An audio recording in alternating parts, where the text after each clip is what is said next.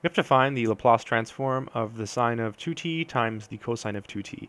So this looks tough, but we'll use an identity to make things easier. So recall that sine 2t is 2 sine t cosine t. Right, so write down the identity that we'll use. And you'll notice here we have a 2t and here we have a 2t. So we need to get a 2t here, right? So let's put 2t's here. So if you have, this will be 2 sine 2t cosine 2t. But if we put 2t's here, we got to put a 2t here for the t. So 2 times 2t equals 4t. So we get sine of 4t is 2 sine 2t cosine 2t. Almost what we want. We don't have a 2 here, so we'll divide both sides by 2. And so we get, I'll write it over here, sine 2t cosine 2t is equal to 1/2 sine 4t.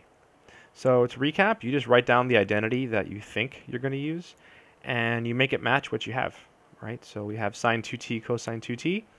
We replaced all the t's with 2t's, right? This became a 2t, this became a 2t, here's the 2t, here's the 2t.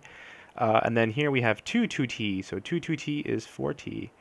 And we divided everything by 2, and we got this. So now let's finish. Let's take the Laplace of 1/2 sine 4t. You can pull the 1/2 outside. So this is 1/2 Laplace sine 4t.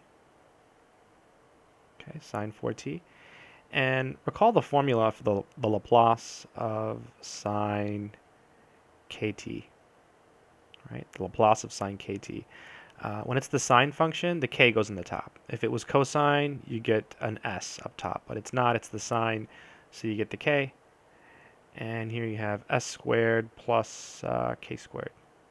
Okay, so this will be 1/2, and k is 4, so you get 4 over s squared plus 4 squared. So the 1/2 cancels with the 4, so you get 2 here, so you get 2 over s squared, it's a funny looking s, plus 16. And that's it.